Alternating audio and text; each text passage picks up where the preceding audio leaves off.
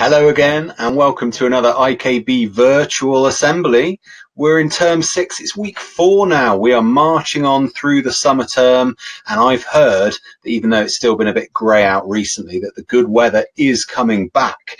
And that's really good because, as you can see, this assembly today is about the summer. We want to celebrate the summer, hopefully get some wonderful sunshine, have a great summer holiday that will be coming up in, we've got 4 weeks left, just 4 weeks left now, even less than that now, 3.5 weeks left until the summer holiday begins. And so today I want to talk about some summertime traditions. Now, we're going to start off with the Allinson family party.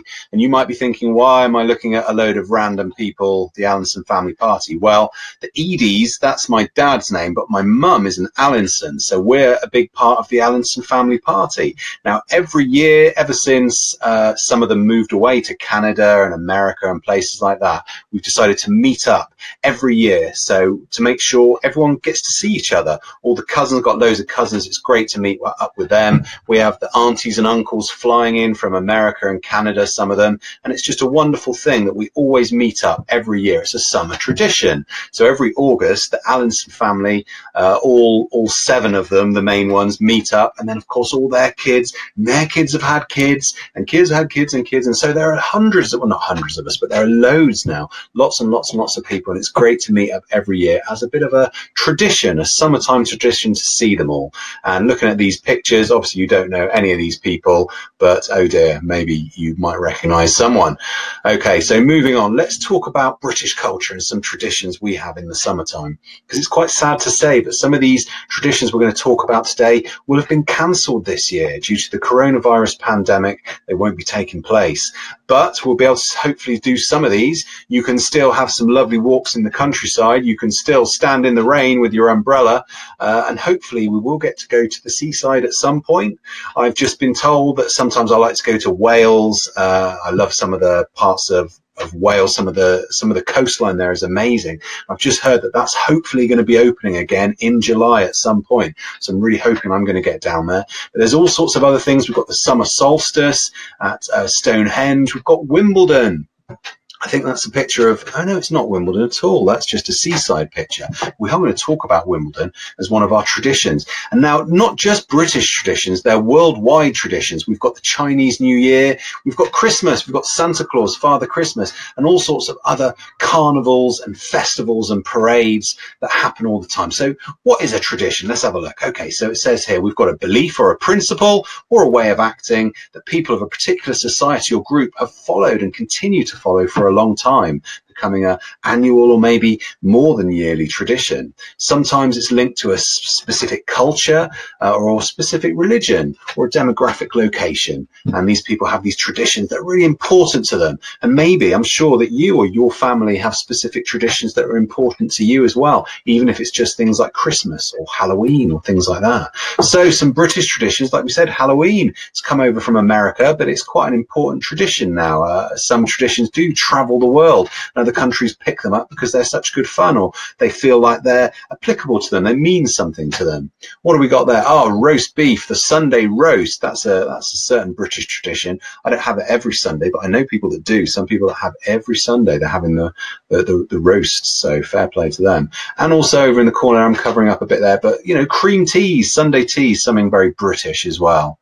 So what else? There we go. Yeah, talking about a Sunday roast or an afternoon tea. So like we said, some of these things that we're going to talk about today won't be happening this year. They'll be all locked down, unfortunately, due to coronavirus, but it's still good to remember them, think about them, and get excited about maybe planning them for next year. So what have we got? Wimbledon. Oh, really love Wimbledon. It's one of my favorites, actually. The oldest tennis tournament in the world and considered the most prestigious. It's been going on since 1877.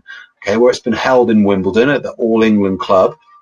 And it's one of only four Grand Slam tournaments. So what else we've got? The French Open, the US Open, and the Australian Open, along with Wimbledon. Now, all those other ones, they've moved off grass now. Wimbledon is the only tournament of that sort that's still played on grass. So I think it's really important that this tradition continues, especially because it used to be, tennis used to be called lawn tennis. The whole idea was you play it on grass.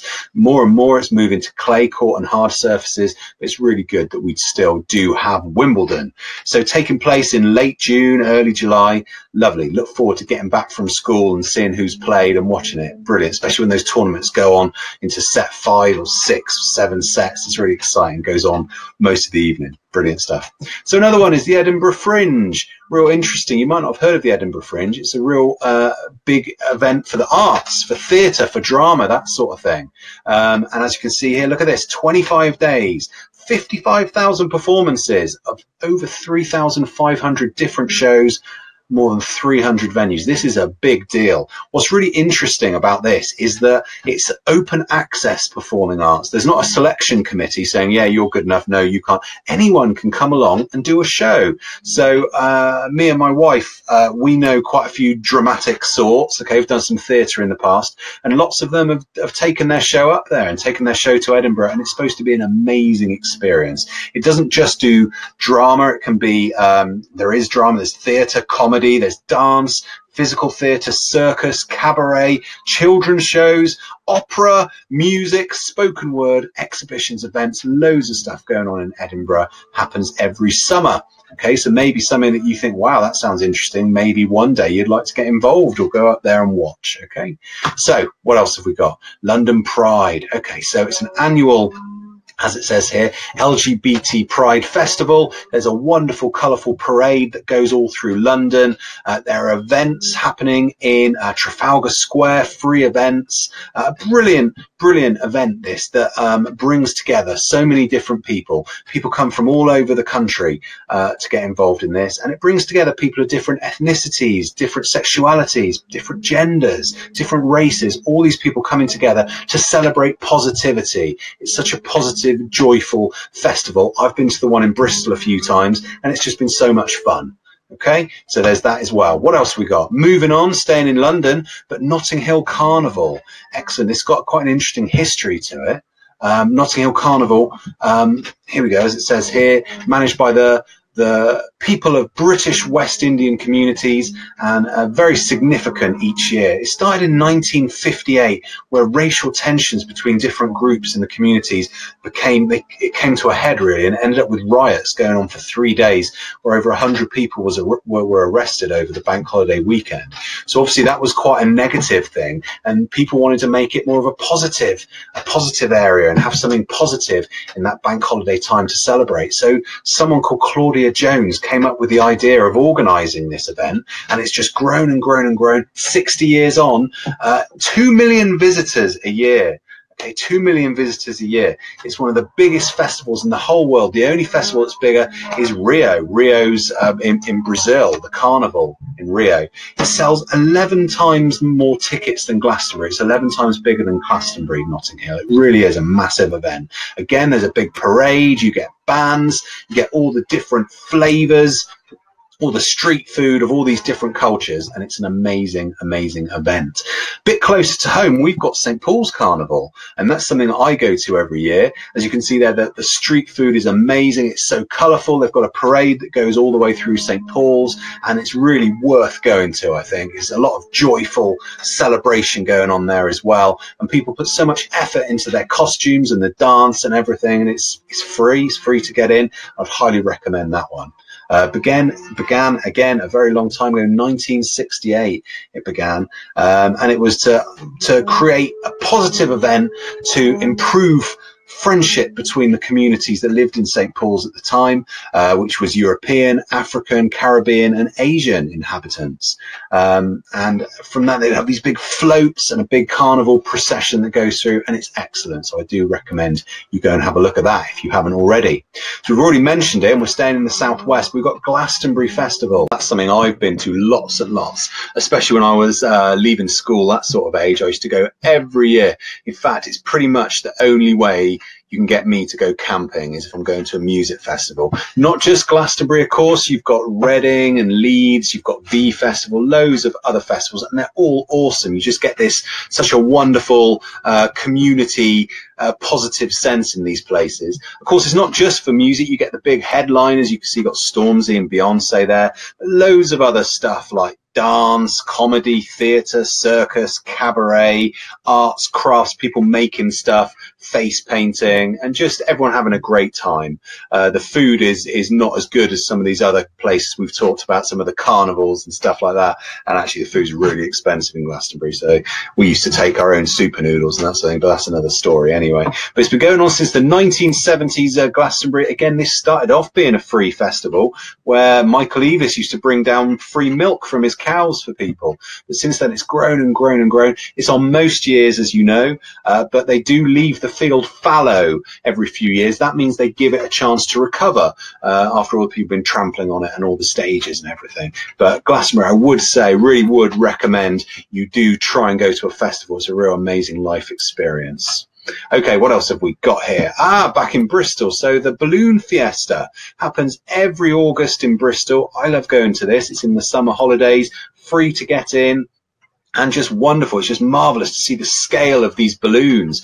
They're launched every 6 a.m. in the morning and they come floating over. I'm sure most of you have seen these balloons floating over Bristol if you haven't been to the Fiesta yourself, but you should go. It's wonderful there. You can see some of the pictures here. There's the night glow that happens every evening where they all glow up the balloons. It's brilliant. Loads of other events and loads of stalls and food stuff going on, all that sort of thing as well. So Bristol Balloon Fiesta is awesome, a real good one. And also you got the Harbour Festival happens in the summer as well. This started off, I think, was it in the 1970s? Yeah, 1971, where they were trying to stop the docks area being filled in and turned into what actually now is the city centre. So they didn't win that battle. It did actually get filled in.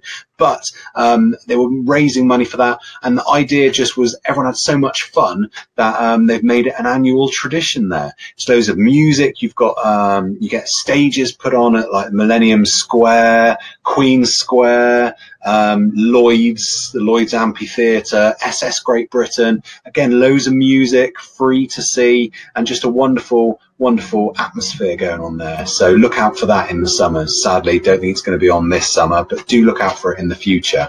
So these are just a few of one of the wonderful summer events that you can go to in Britain. Loads of these we've talked about today are in the southwest and available for you to kind of get there, easy enough to get there. But sadly, as we said, due to the coronavirus, lots of these won't be going on this year. But they are really important to remember, the way we bring together all the diversity in the country, all different cultures, different races, ethnicities, sexualities and genders, all coming together to celebrate positive things in the summertime. So there we go. I really hope we can get back to this sort of thing as soon as possible, definitely by next summer. And maybe some of these things will actually still take place this summer. Just going to have to wait and see.